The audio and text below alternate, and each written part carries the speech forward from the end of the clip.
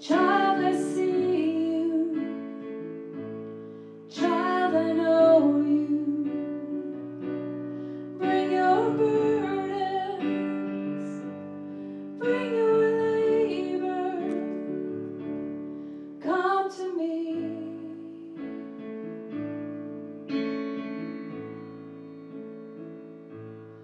Come to me. Come to me. Come to me. If you are weary, I will give you. I will give you my rest. I am gentle. I am humble. Let me teach you. Let me show you. Trade your burden. Mine is easy. Come to me.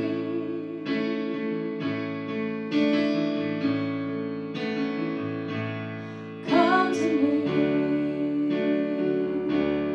Come to me. Come to me. If you are weary,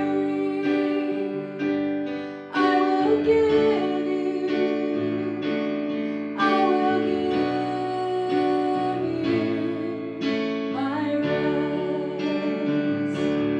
Come to me. Come to me. Come to me. If you are weary, I will give you. I will give you my rest.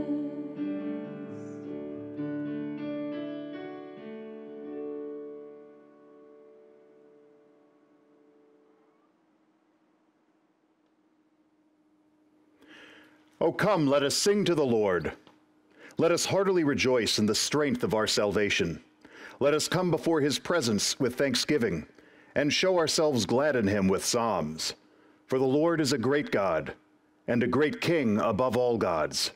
In his hand are all the corners of the earth, and the strength of the hills is his also. The sea is his, and he made it, and his hands prepared the dry land.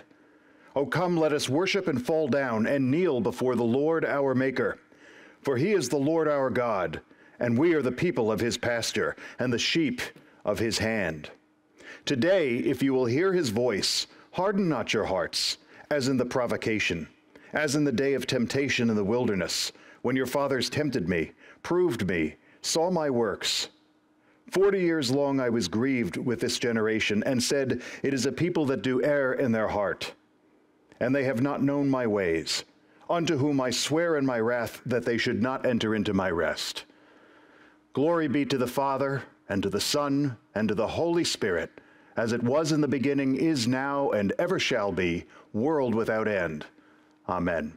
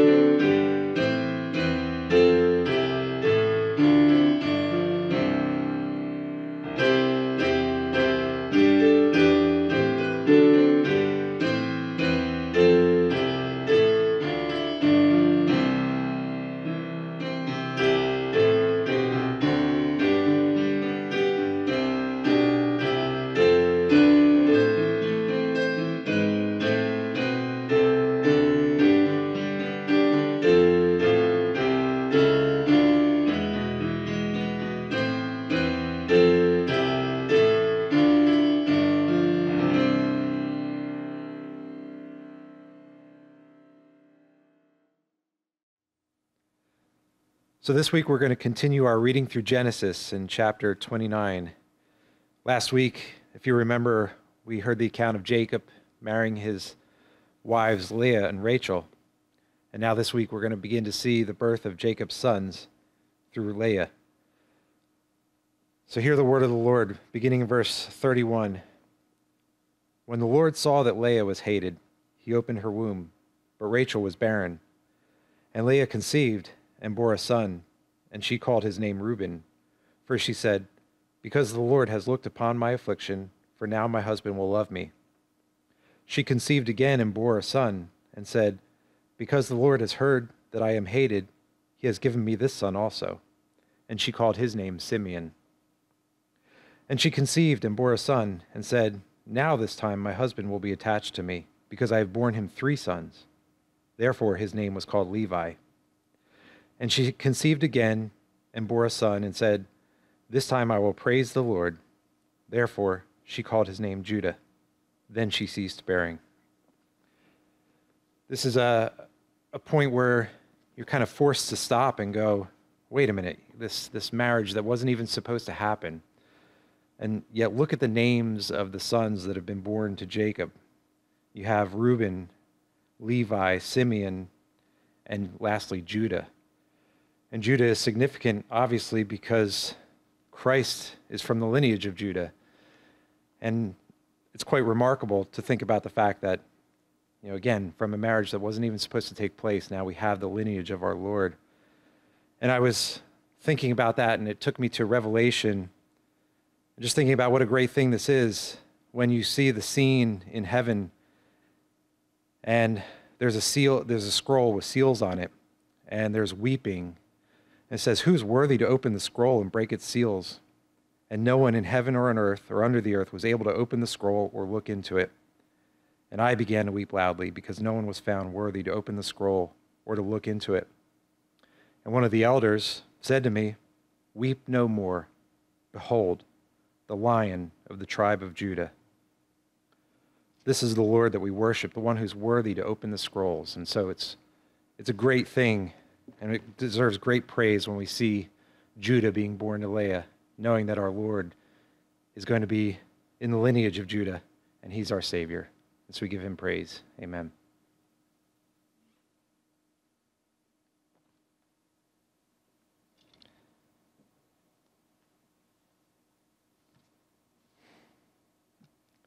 As I lead us in corporate prayer, I couldn't help but, with everything that has gone on over the last week and the suffering of loss of life across the globe, as well as within our own congregation,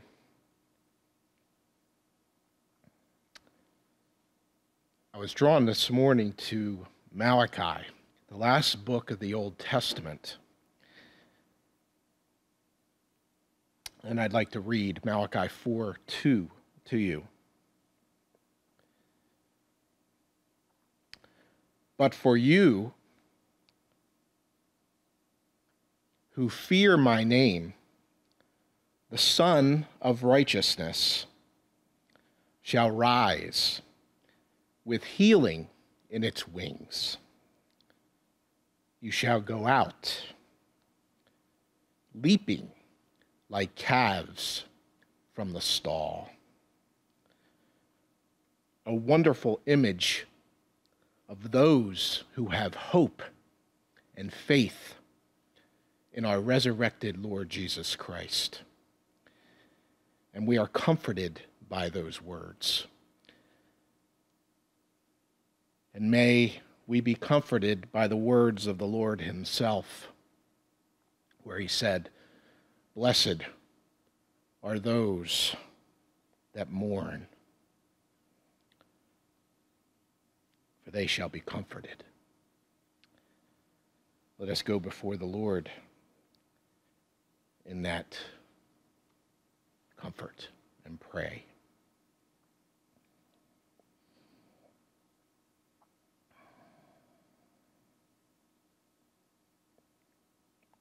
Almighty God, Heavenly Father, you are our refuge and strength, an ever-present help in trouble.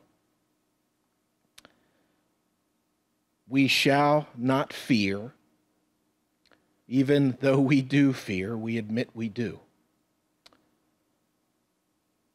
But Lord, you have told us to be still and know that you are God. And Lord, may we now be still and know that you are God. There is none like you. None like you.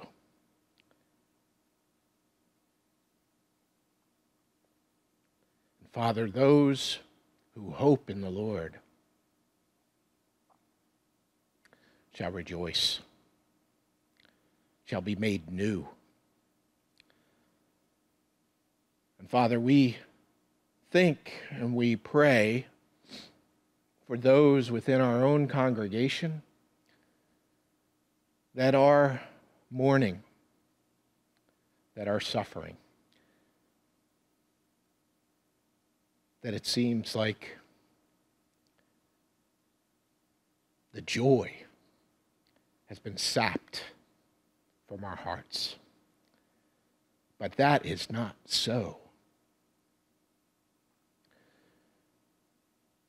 Father, may you restore that joy. But in our mourning and in our suffering, we pray for those that are sapped. We think of the Howard family, and we pray for Jim and Kay and the rest of their family. We pray for your peace and your comfort that surpasses all understanding, that this peace comes from above and it dwells within our very soul.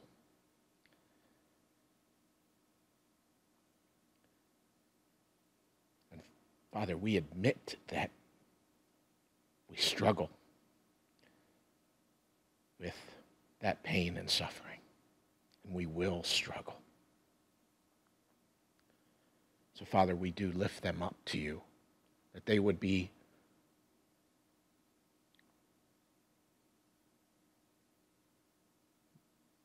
blessed in their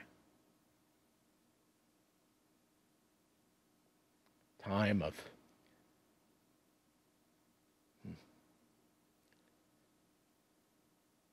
suffering.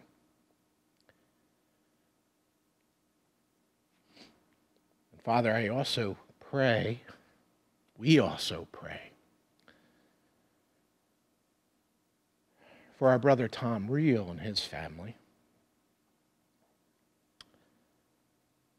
We pray for that very same comfort and joy in those moments that will happen. But we don't mourn without hope. And I pray, Father, that they would be comforted by you, by the very power and presence of your Spirit in their life. That they would draw near to one another, but always remember the power and presence of our Almighty God. And we rejoice as well, those that will leap from the stalls. We thank you, Father, that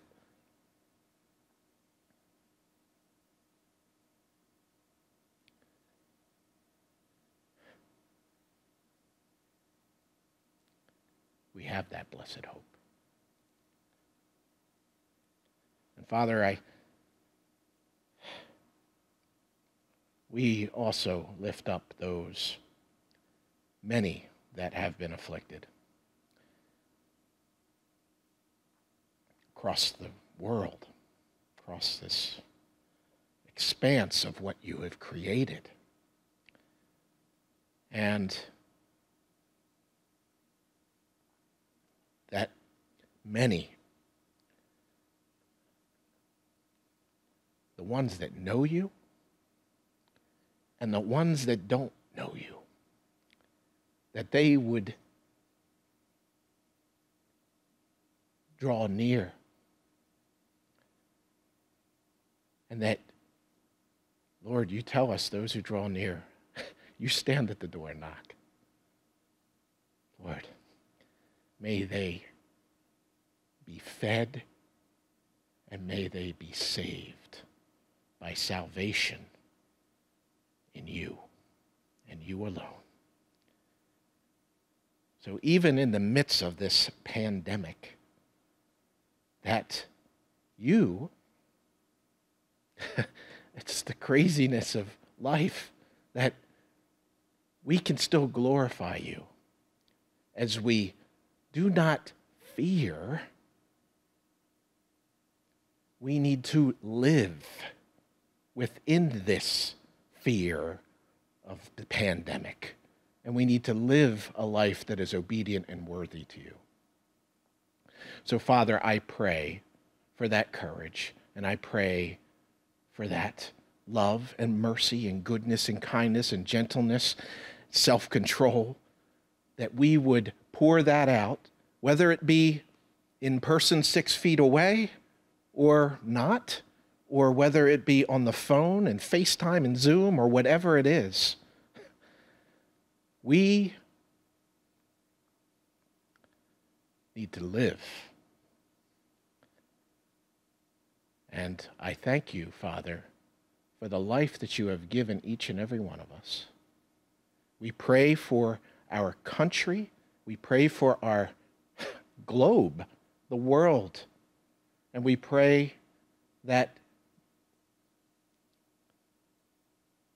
you would sustain us. That we would turn to you for our source of strength and hope. And that you would encourage us, and you will encourage us. And you will never leave us or forsake us. What a blessed assurance and faithful God we have.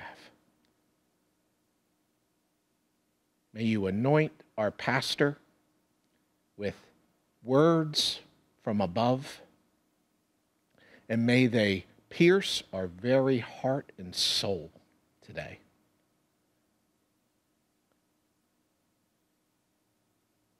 And may we continue to live for you as we go forth in love because of what Jesus Christ has done for us on the cross. We'll thank you in his mighty name. Amen.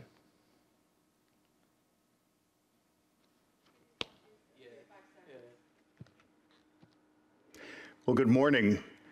We're continuing our series on the Sermon on the Mount. And just to review in a very quick way, you remember that we started with the Beatitudes, and we saw how Jesus spoke about the attitudes of the heart that are to characterize the life of the Christian. And from there, he moved on from the attitudes of the heart, the inward things, to what is the influence that the church is supposed to have in the world. Do you remember in it, he said these two things. You are to be the salt of the earth, which speaks to our role as a preservative in the world, to keep things going. And also, you are the light of the world. We exist in order to shine forth the love of Christ to a world. Into the darkness, we are to shine. And by the way, with what light? Are we to look within and find the light within? No, it's not Eastern mysticism, but rather as we image God, as we conform ourselves to his glory, we reflect the love of Christ to a world that needs to hear it. Then, last week, we had a kind of transition where Jesus clarifies a couple of things that people might have had some misunderstandings about things. You remember he's always having these run-ins with the Pharisees, and he's getting into arguments about the Sabbath. And maybe people misunderstand it when Jesus says something like this. He says, "Come to me, all you who are weary and heavy laden, and I will give you rest." Right? "Take your yoke upon me and learn from me, for I am gentle and lowly in heart, and you will find rest for your souls. For my yoke is easy and my burden is light." And it could reasonably be understood from this that Jesus is saying, hey, all of these things, all of these burdens that the Pharisees are putting upon you, I've come to lift this all away from you, and I'm getting rid of the law. But actually, as we find out, it's the opposite of that, right? We read last week, Jesus says, "Do not think that I have come to abolish the law or the prophets. I've not come to abolish them, but to fulfill them. For truly I say to you, unless heaven and earth disappear, not the smallest letter, not the least stroke of a pen, will by any means disappear from the law until everything is accomplished. Therefore, anyone who sets aside one of the least of these commands and teaches others accordingly will be called least in the kingdom of heaven. But whoever practices and teaches these commands will be called great in the kingdom of heaven." So what do we see here? What we see is that rather than, let's say, Sabbath, rather than getting rid of Sabbath, rather than saying Sabbath doesn't matter, don't worry about it, Jesus is saying, no, to the contrary, Sabbath matters even more. But what I'm doing is teaching you the true meaning of the Sabbath. In other words, whereas the Pharisees were so concerned to scrupulously, do all these workarounds to show how they're actually keeping the Sabbath by resting, Jesus is saying, no, the real point of Sabbath is to bring rest to others. That's the spirit of the thing. It's not about getting rid of Sabbath, it's about doing the Sabbath rightly. Then he goes on and he said something really amazing. "For I tell you that unless your righteousness surpasses that of the Pharisees and the teachers of the law, you will certainly not enter the kingdom of heaven." Now that was really surprising. Why? Because the Pharisees were considered the most righteous, the most holy. They set themselves up as the guys. I used kind of like to think about it. They're the bouncers in front of the kingdom of God. They're standing there and they're blocking access to people. We know we have a right to the kingdom of God, but it's you people we're not sure of. You're not worthy of the kingdom. And Jesus comes along and gets mad at them for this. Who do you think you are to set yourselves up and to say others aren't worthy when even yourselves aren't worthy? Who is worthy of the kingdom of God? None. No one. No, not one. Do you remember what Jesus said about John the Baptist? Of everyone born of woman, there's never been anyone greater than John the Baptist, he said. But what? He follows it with something interesting. Do you remember? He said, "But even he is least than anyone in the kingdom of heaven." That's amazing. In other words, no one is righteous. No, not one. I guess this is the heart of the gospel, right? It gets this picture of a God who is holy, and of us who are not holy.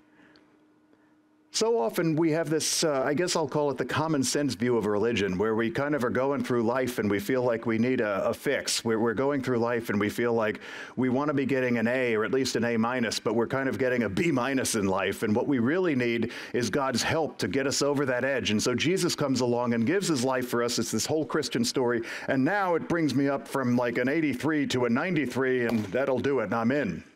And that's not the gospel.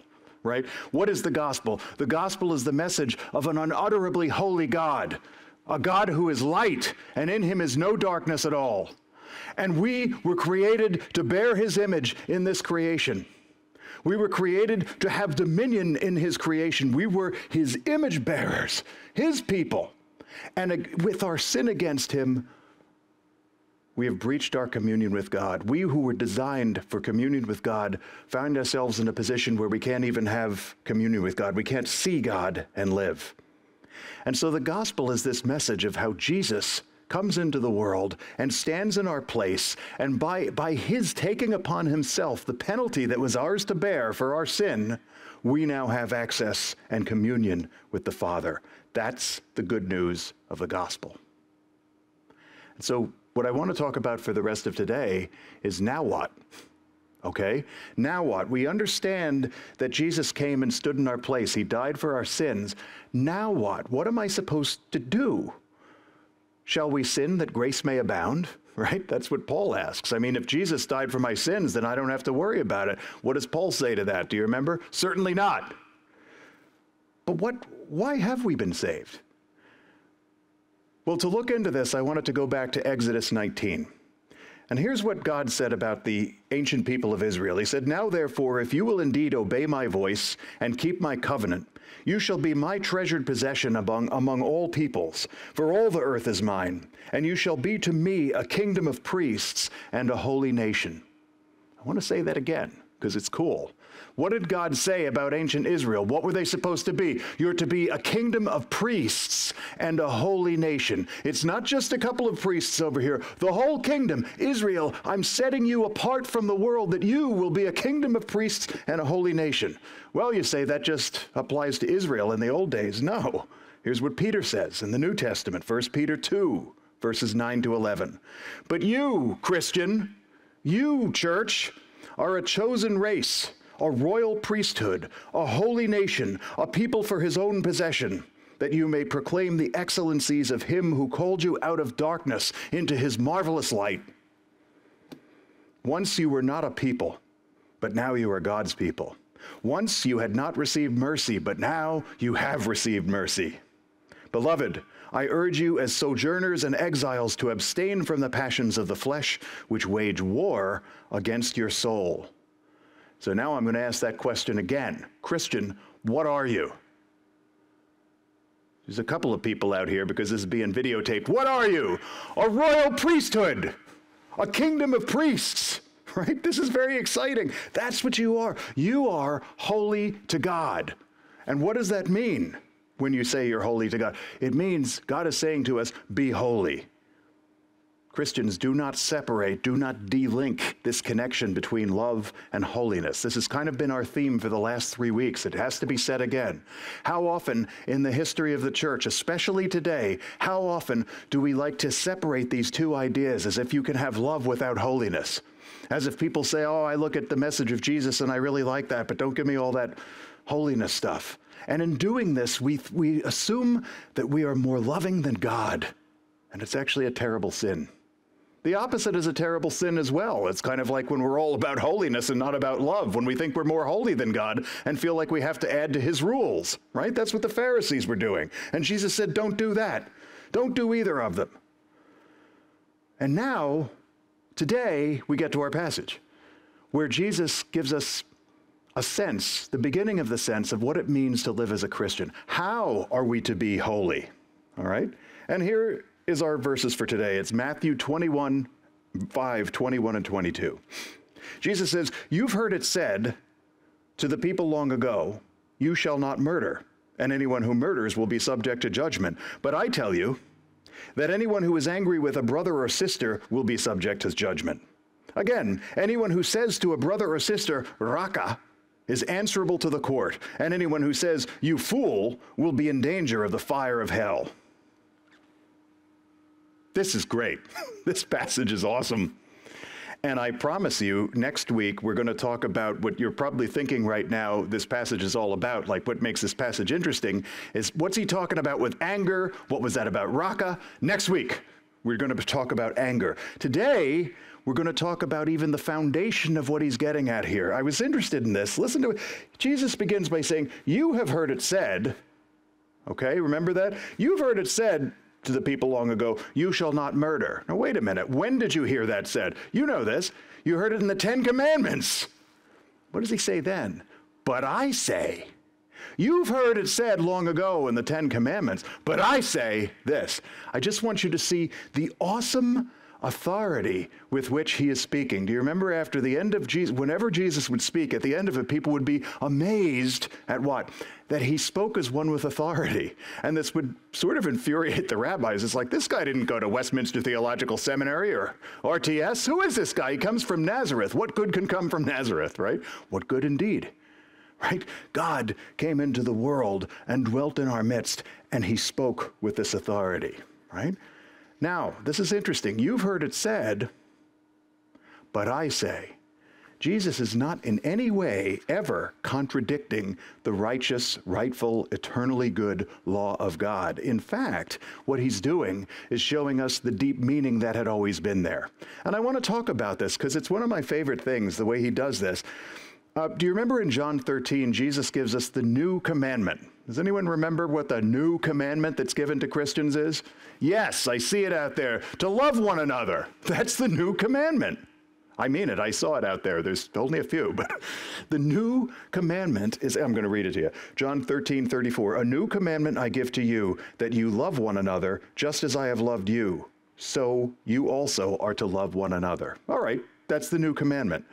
Then he confuses things a bit, in my view. In 1 John 3, he says, for this is the message that you've heard from the beginning.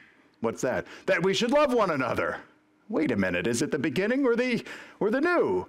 And in a funny way, you can see it's like it's the oldest and the new. It comes here, 2 John. And now I ask you, not as though I were writing you a new commandment, but as one you've heard from the beginning, that we love one another. And this is love, that we walk according to his commandments. Okay. This is cool. In other words, this new commandment that Jesus is teaching is just basically a revelation of what was there in the beginning, the very oldest commandment, the sum of all commandments, the fruit of all commandments. What's it about? Love one another. Love God and love one another. And when you talk like this, the oldest and the new, I'm always reminded in John 8 when Jesus says this, before Abraham was born, I am, right? Here is the oldest and the newest of the commandments. But it's an interesting question, right? So we all like this. It's like, oh yeah, just love one another. I would say that probably I'm making that number up completely. I'll go for it. I'll say 75% of the people that hear this just will think, love one another. What does that mean? Oh, be nice to one another. Yeah, but it's more than that. Jesus actually says here one of the most amazing lines in Scripture. What does it mean to love one another? I'm going to read it again because it's 1 John 1:6. And this is love, that we walk according to his commandments. I can't get over this. What is love? That we do the law. It's like we talked about last time in Romans 16. What is love? It's the fulfillment of the law. When we fulfill the law, we're loving our neighbor. Why? Because the law does no wrong to its neighbor. This is deep stuff. There is this connection. Not only we cannot separate the law and love. If we do, it's not really love. Maybe it's a whole bunch of fine sentimentality, but it'll evaporate like the mist as soon as it gets serious. What do we mean by the law? What do we mean by that? And let's look a little deeper into this, right? Because, it says, for example, do not murder, right? He was just saying this. You've heard it said, do not murder. And you're thinking, well, I've obeyed the law because I haven't murdered today, right? And that's true. I mean, in that sense, that's good enough for the civil standard. You haven't murdered today, so you're not going to go to court. And we can't be prosecuted for crimes that are actually what is in our own hearts. Actually, not yet, anyway. And when we get to a point in our society where we are putting people in jail for crimes that they're thinking about, it probably won't be for godliness, right? That's a bad thought. But that said, the civil law is the standard of do not murder. But there's a deeper law, a higher authority, if you will, a higher principle in the moral law. And I wanted to talk about that. So when we read through Scripture, it can be confusing sometimes. People say, well, the law, what is the law? You've heard this before, probably, this word Torah, which in Hebrew means law or instruction, and it's sometimes attributed to the first 5 books of the Bible. What are they? Genesis, Exodus, Leviticus, Numbers, Deuteronomy. All 5 of those books are compiled as the law. But more specifically for what we're talking about, I'm not talking about those books, the Torah. I'm talking about the Torah, the law in Scripture, which is like, if you think about it, the sum total of all the obligations that God asks of Israel in the Old Testament, most of which are found there in the first 5 books. When we look at this and study it, you see there's 3 types of law, all right? There's the civil law, which is rules for how we get along, or how the Israelites would get along with each other in the context of the ancient nation and state of Israel. And those laws have expired with that state. Then there are also, you see, there are ceremonial laws, laws that speak to how the ancient Israelites were to express their relationship with God. I'm going to give you an example of ceremonial law, like some of those ideas of food limitations. You couldn't eat shellfish, right, in the Old Testament. If you read Leviticus, Deuteronomy, no shellfish. You can't eat lobster. And it's not because there's anything inherently unethical or evil about eating lobster. Why can I say that? Because in the New Testament, we're allowed to eat lobster. It's not an ethical issue. It was a ceremonial issue. The purpose of the law was to separate us from the nations. That purpose is now gone, and Christ is our whole idea is to go forth to the nations. Make sense? But then there's another type of law which is ethical, right and wrong is forever. And that's what explains this. So for example, when it comes to eating lobster, it's not unethical in itself. It would just be a sin in ancient Israel if you did it because God told you not to. But let's say with sexual immorality, sexual relations outside the bounds of marriage, well, that is sinful. And it's not just sinful in ancient Israel, it's sinful always, right? Because that's the nature of moral law. When you look in Scripture, you can see that there are certain sins that actually anger God. It calls forth the wrath of God, the outpouring of his anger on the nations, on the people that practice these things. And just to review this, I want to talk about it. There's sort of 4 categories you could look. There are the sins that breach our communion with God, which can go under one big heading, idolatry. God hates idolatry. Do not do it because this is what breaches communion with God. And out of idolatry flows all this other poison. What's the other one? Sexual immorality. This poison that pollutes the land, breaches communion in households, destroys families. What's another one? Injustice, bloodshed, violence, the kind of stuff that breaches communion among humans, among households. What's another one? Degradation of God's created order. What's another one? When we lie, when we abuse justice and deform justice. These are the things that God hates. And when he sees it, it brings down his wrath. These are not things that change from the old to the new. They are forever the same. And brothers and sisters, we're bound by that law. And where is that law? It says in the Westminster Confession, it's summarily comprehended in the 10 Commandments. In other words, when you read the 10 Commandments, that's where it is. All right? So getting to this, looking at the 10 Commandments, it's kind of interesting. Unlike civil laws, let's take this. If you think about the command, do not murder, there's a civil dimension of that law, right? As a civil it says, do not murder. And you have not broken the law if you don't murder. That makes sense. But moral law also entails its opposite obligation. All right. That's an interesting feature of moral law, where it's like, it's not only do not murder, but what? What would be the opposite of not murdering? Think about that for a second. What it is to affirm and enhance the life of others. That's a very interesting thing. Here's a mark of the moral law. And moreover, we're to do it with all our heart, with all our soul, with all our mind, and with all our strength. This is what Jesus is talking about. Jesus is saying, I want you, what true obedience looks like is whole and wholehearted obedience. It is that affirmation and enhancement of other people's lives. And it's interesting when you think about this. It's like, well, do not murder. How do you do that with all your heart? You just do it, right? It's a behavioral thing. Or the same thing with not eating lobster. It's like, do not eat lobster with all your heart. No, but the moral law reveals itself when it's like doing it with all your heart. That's important to understand that. Now, we're going to wait on this until next time to talk about anger. But the real thing I want you to see today is how Jesus, when he's talking about the law, gets us thinking about roots, about the roots of things. It's not just behavioral, visible stuff. It's about roots, going down to the levels. And what he says here is fascinating. He says, you've heard it said that if you murder, you're going to be judged for it. But I say to you that if you're angry, you'll be judged for it. If you call your brother raka, which is a way of calling your brother a fool, something as minor as that, if you hold on to this kind of contempt and hatred in your heart, Jesus is saying, oh yeah, it's that serious.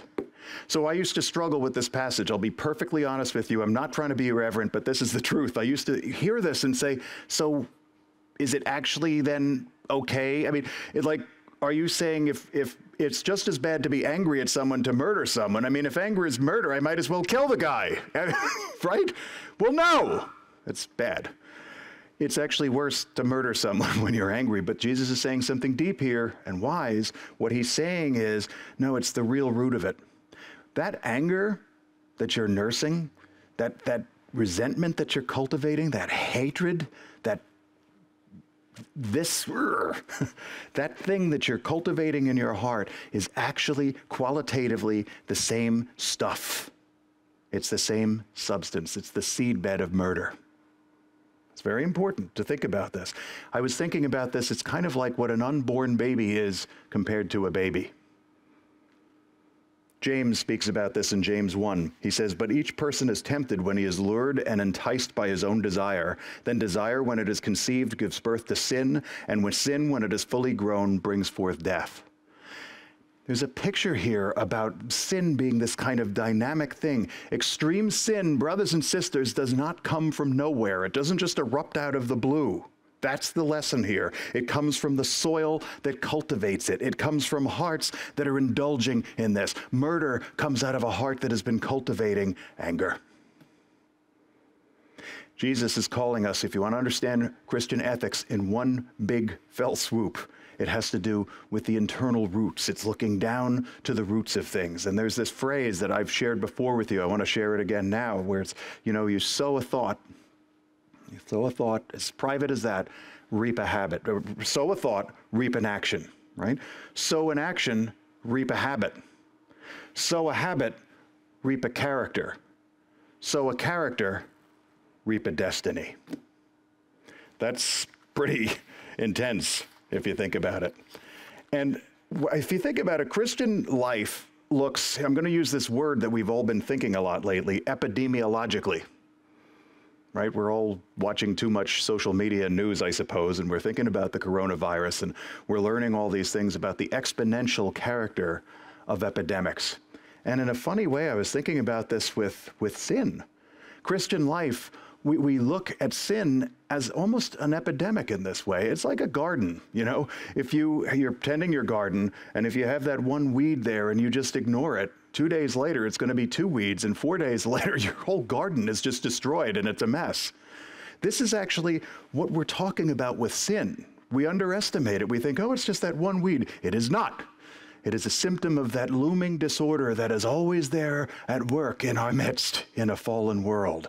Sin is this dynamic epidemiological thing that we are called to deal with. It is the fight of speaking order into disorder, light into darkness. And brothers and sisters, that's our purpose, is to shine light in the darkness.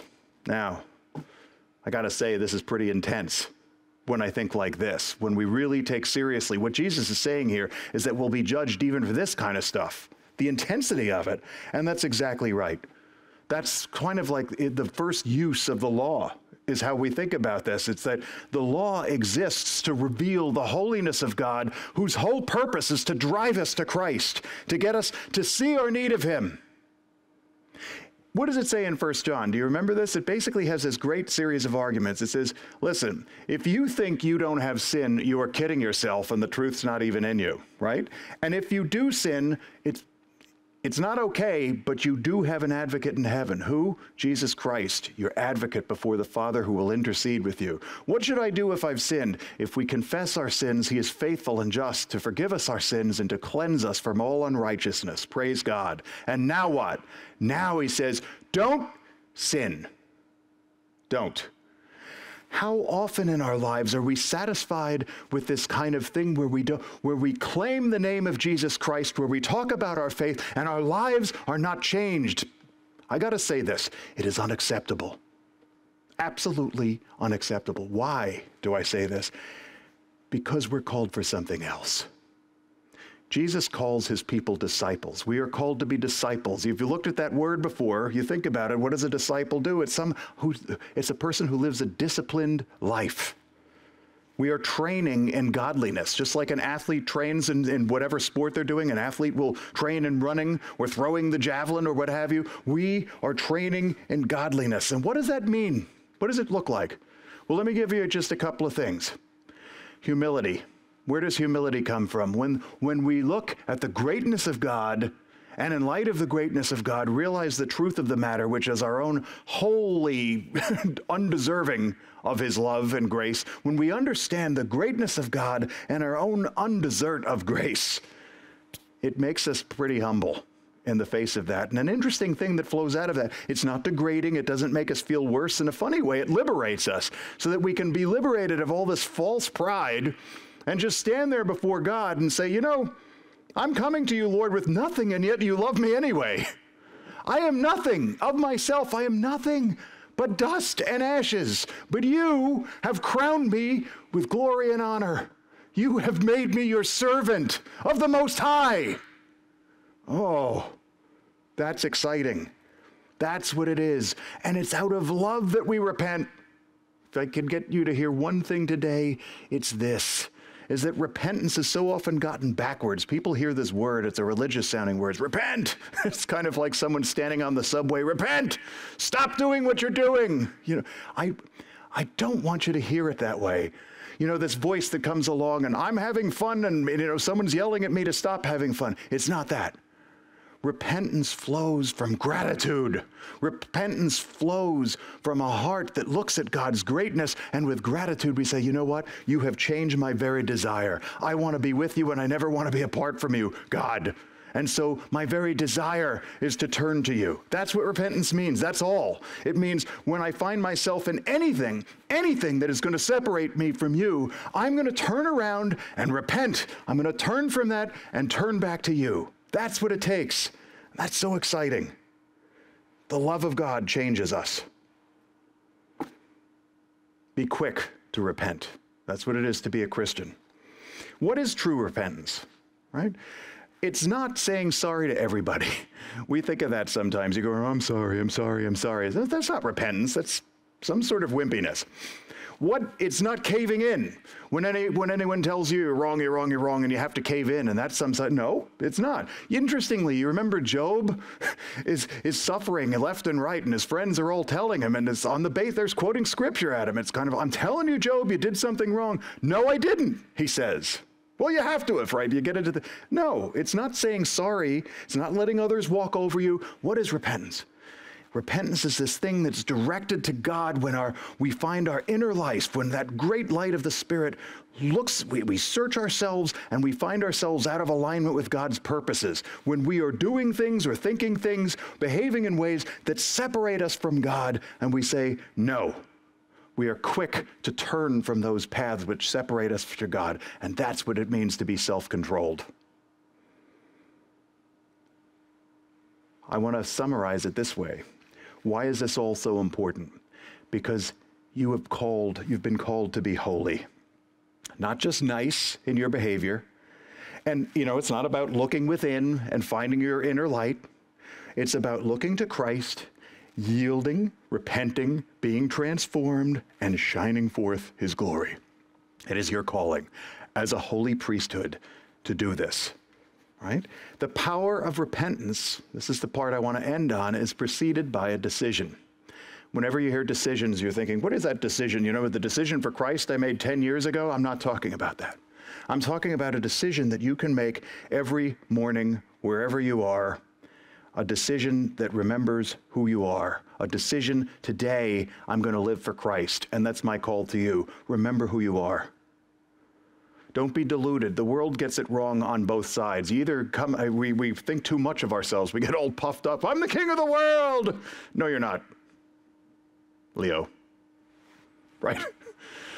I'm the king of the world. I'm the best. Or, on the other hand, I am the worst. I'm just the lamest. Life isn't worth living. And neither of these things are wrong. Neither of these things are right. You are Christ's.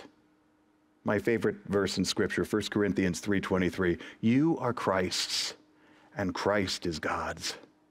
Amen. We're here on this planet for a few decades. I guess in Steve's prayer before, he was talking about the loss of two of our congregants. In the last two, we had a funeral yesterday and a passing today because of COVID-19, and it's heartbreaking and it's heavy. And at the same time, like it is with Christian funerals, you know, we grieve the loss of friends. And at the same time, and I mean this, at the same time we rejoice at their being free now in the presence of God. To live is Christ, and to die is gain. The reason I bring this up is because there's this thing where it just reminds us of this great truth. We're only here for a few decades on this planet, for a few spins around the sun. This is our time to be here. Why are we here? Well, you're here to remember who you are, whose you are, and to live as God's servant. You are called to serve him. Remember who you are, right? In seminary, it was interesting. My professor used to distinguish between what's the opposite of remember. You'll probably say, well, to forget. But in the context of a covenant, the opposite of remember is dismember, is to be cut off. And so it's the obligation of every generation to either remember ourselves back into covenant or to dismember, to cut ourselves off. So I'm going to end here almost. Just have two questions for you, all right? To live as a Christian is a matter of making a decision, right? And the first one is this: are you believing in Jesus today? Are you believing in Jesus today? Today, I'm going to call you. If you hear my voice, I ask you to do this. Are you hurting in the midst of these things?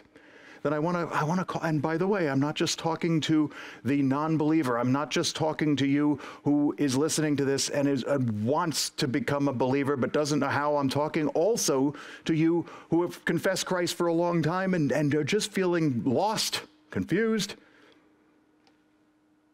I want you to look to Christ, and I want you to trust in God's promises. And pray, Father, I believe your promises, and I will trust in Christ, and I will conform my life. I will follow you with all my heart and soul and mind and strength. I will be a disciple.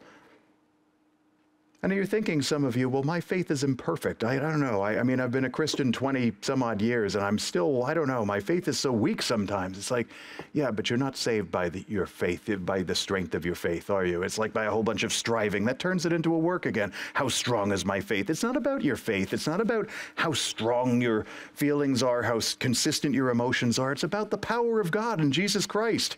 This is the gospel. Are you ready? In one word: rest. Rest in the truth of the gospel, that he did it. Rest. That's the message of the gospel. People, it's so simple, people almost can't believe it when you say it sometimes, but the gospel is this: Jesus has done it for you. Now God is calling you to rest in that. Rest in the assurance that you are loved by God. And now, in this dignity, I'm lifting you up from the dirt and filth of the world, and I'm adorning you in clothes of righteousness, and I'm calling you, I'm setting you apart as my servant. You know how it says in Ephesians 6, I want you to be armed in all the armor of God to go out in that? Well, of course, it's St. Patrick's season, and I'm going to read St. Patrick's breastplate, best prayer ever. St. Patrick writes, I arise today through a mighty strength, the invocation of the Trinity, through belief in the threeness, through confession of the oneness of the Creator of creation. I arise today through the strength of Christ's birth with his baptism, through the strength of his crucifixion with his burial, through the strength of his resurrection with his ascension, through the strength of his descent for the judgment of doom. I arise today through the strength of heaven, the light of the sun, the radiance of the moon, the splendor of fire, the speed of lightning, the swiftness of wind, the depth of the sea, the stability of the earth, the firmness of rock. I arise today through God's strength to pilot me, God's might to uphold me, God's wisdom to guide me, God's eye to look before me, God's ear to hear me, God's word to speak for me, God's hand to guard me, God's shield to protect me, God's host to save me from snares of devils, from temptations of vices, from everyone who shall wish me ill, afar and near. Christ with me. Christ before me, Christ behind me, Christ in me, Christ beneath me, Christ above me, Christ on my right, Christ on my left, Christ when I lie down, Christ when I sit down, Christ when I arise, Christ in the heart of every man who thinks of me, Christ in the mouth of everyone who speaks of me, Christ in every eye that sees me, Christ in every ear that hears me. I arise today through a mighty strength. Amen. Woo! That'll wake you up in the morning. Why did he write that? You ever think about this? It's not just a whole bunch of fine words. Patrick wrote that because he was in the midst of a culture which was literally out to kill him. From every side, he was facing opposition to the gospel, and he would arm himself. He would call on all the forces of nature under God's dominion, and he would say, in Christ, I am set apart. I am a consecrated servant of God, and that is what I'm calling us to. In the midst of all of this fear out there, we are the servants of God. We are loved and accepted in God's sight. We are children of the Most High and servants of the King. There's the holy war. The holy war is within. The holy war looks at sin and says, sin will have no dominion in this heart. Amen. Let's pray together. Our Heavenly Father, we thank you for the gift of your word.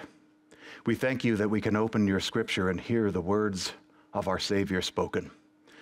We thank you, Lord, for the extraordinary gift of your calling to us.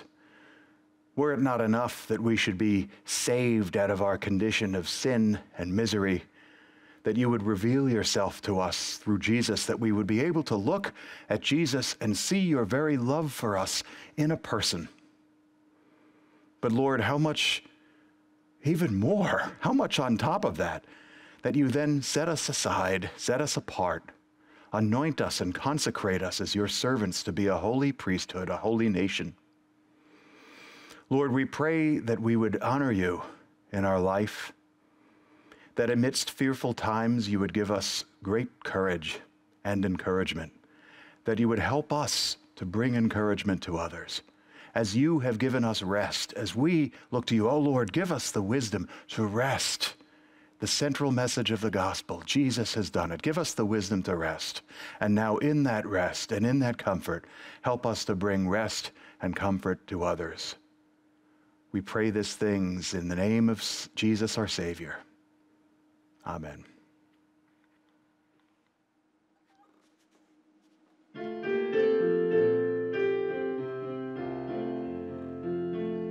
Jesus, I am resting in the joy of what thou art.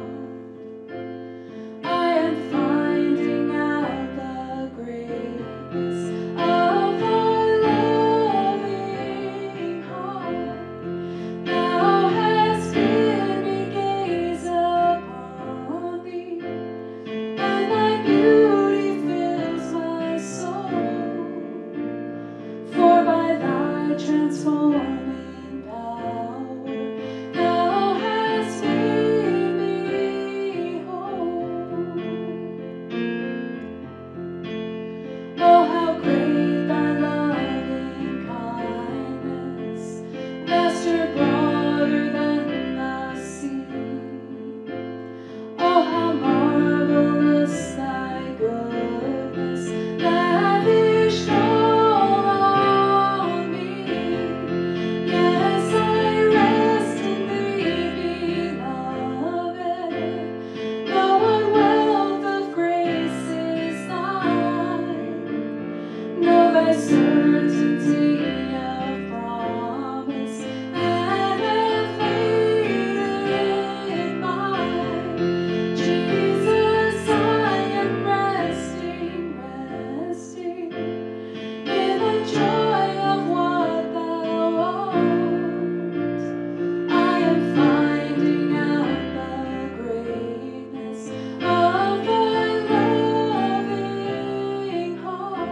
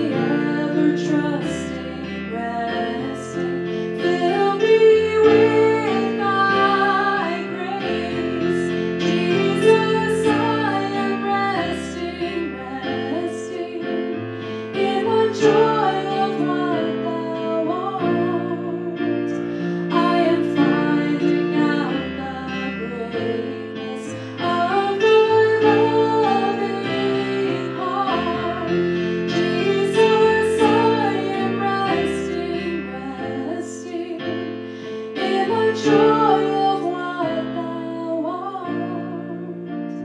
I am finding out the greatness of thy loving heart.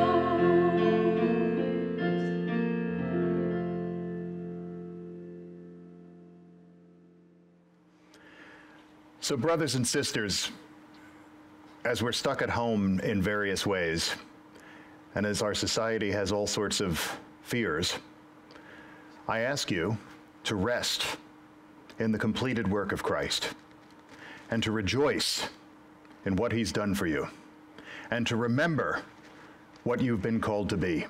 You are priests of the Almighty, servants of the King. And then to repent, to turn from anything that keeps you from communion with the Lord. That's our commission this week. Let us live for the Lord. Amen. The Lord bless thee and keep thee. The Lord make his face to shine upon thee and be gracious unto thee. The Lord lift his face to thee and give thee peace. Amen.